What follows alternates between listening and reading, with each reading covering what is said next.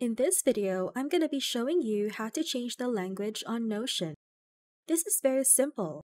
All you need to do is click Settings and Members on your left sidebar, then go to Language and Region, and choose your language. There are currently 8 languages to choose from, and 3 of them are still in beta. If you don't see your language, don't worry because the developers are working on adding more languages to make Notion more accessible for everyone. As you can see, I already chose Korean and the page has refreshed, but the language is still in English.